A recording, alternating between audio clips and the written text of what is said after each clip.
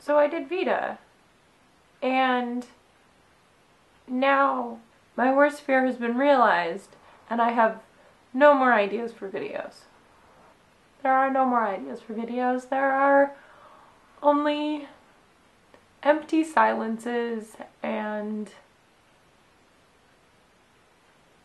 editing software.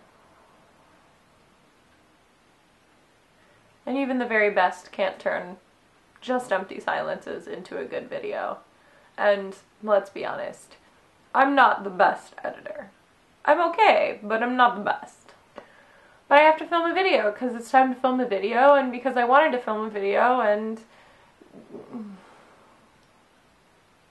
video. So, yeah. Do you guys ever feel like that? Like you've come to a point where you don't have any ideas anymore, and you may as well just give up. I mean, that's not even true. Like, I have a bunch of ideas. They're just not videos that I want to be the first video back from Vita. And I'm just sitting here trying to figure out what I want to be the first video back from Vita, and apparently it's just going to be whatever this is. I was so excited last week. I had so many plans last week. I just didn't have a plan for this video. And apparently this is the video that's going to be getting me into trouble. Why am I like this? Why are any of us like this?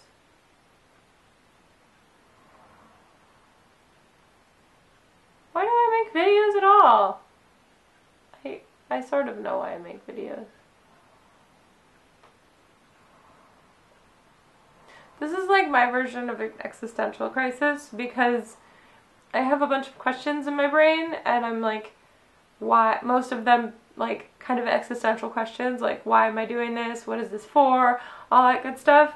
But at the same time, I do have all the answers for them. Like, I want to make videos because I want to learn better how to make things, and I want to keep going because I've created some sort of community here, and I love that community, and I want to continue that. And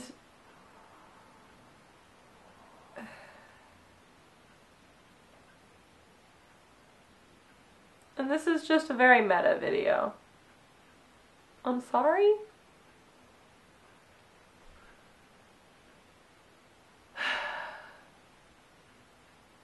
I guess I'm just in a weird contemplative mood because my sister graduated from college. I don't know that that's a really good excuse, but it's the only one I got. And she's like really smart. And she already has a job. And that's hard. I'm happy for her. But I can't help but be a little sad for me. Which is super overdramatic because I do really like my life. I can't help but feel like I'm on the edge of everything changing. And I don't know why I feel like that.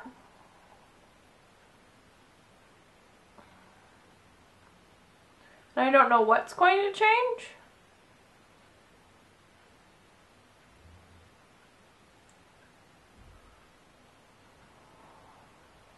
But I've felt this way before. I think that's the hardest part. I've felt this way before and nothing happened. Or at least I felt this way before and now I'm back again. And it's not the greatest feeling. So I guess that's it.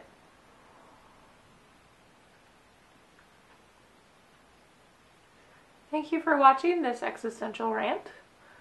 If you like this video for whatever reason, feel free to find some of my other videos or subscribe.